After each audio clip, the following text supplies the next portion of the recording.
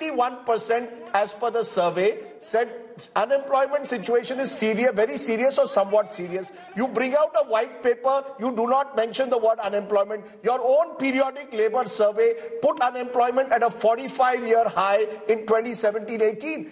I mean, somewhere there has to be some acknowledgement of the problem. How long are you going to run away from it? Can you please keep quiet for a change? Then you say, Sanju Verma, you get personal with me. Are you a panelist or a journalist? No, I am a journalist who asks questions. I will tell you who I am. I will tell you who I am. I am a journalist who asks questions. I will not let you get away without answering it. It is my duty to give you answers. It is your duty to ask questions. You're not giving the answer. Why did a white paper of the government of India not mention the word unemployment? Why are you getting rattled? I'm giving you my answer in 20 seconds. I will ask you questions.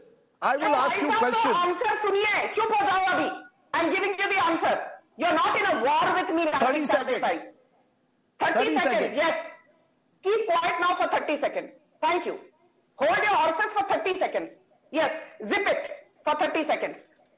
So basically what I was saying was, if you assume this conversion rate of the EPF ESIC data of 34 crore subscribers is only 63%, that means we've added 21.42 crore jobs. To that, I'm not even adding the 43 crore loans under the Mudra Yojana, which were dispensed, out of which 30 crore loans were dispensed to women alone. I'm not even talking about the 1 crore jobs that were created at the height of the pandemic under the Atmanirbhar Rozgar Yojana. 30 seconds up. I'm not even talking about the Prime Minister Employment Guarantee Scheme. Simply on the basis of EPF and ESIC data, we've created 21.42 crore jobs. Okay. So that's what the BJP spokesperson is saying. Let's look at the response to the question of, has the Modi government been able to create enough jobs? 32% say yes. Few jobs have been created, say 25. Not at all, say 31. In most of the responses we've seen, Shankara, here, the approval ratings of the government are very high. On this one question of jobs, opinion is very divided. There are those amongst BJP supporters as well who don't think enough has been done to create new jobs. And therein lies the problem. Unemployment and job creation are the two big challenges, along with price rise, this government confronts. Well, obviously, if you look at your own data for the last 3 years, you will see that these two issues, unemployment and inflation, are flagged persistently, consistently, and have been flagged by the magazine and the survey. If you look at the data per se, I mean, inflation is the real issue. Last month, food price inflation was 9.5%. I mean, inflation overall might have been 5.7%, but food price inflation is what hurts the poor the most. And mercifully, you have a free food scheme going on. Things could have been worse. If you look at the employment data, there are over 2 million government posts vacant.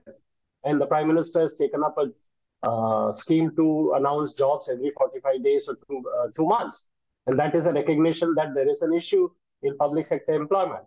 If you look at the periodic survey of labor force, it tells you that only 1 in 5 persons in India has a salaried job. 35% of people are holding casual jobs. And India is among those countries which has the highest number of people who are self-employed. You can look at the data at any which way, but the survey is telling you a story, and the survey is there is a political response to this also.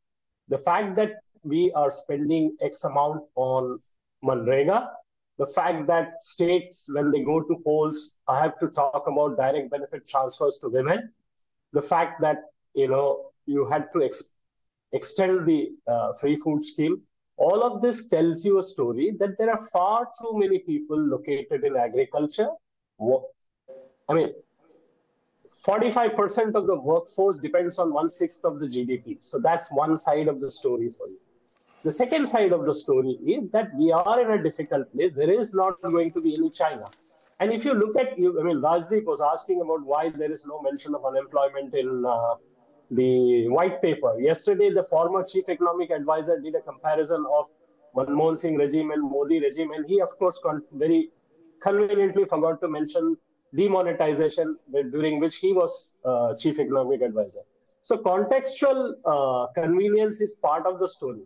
But the mota-moti thing which Yashwant might be able to expound more about with his data is that neither the BJP is able to articulate how well it has done in job creation. Now, obviously, if the government has spent over 60 lakh crores in infrastructure, jobs would have been created.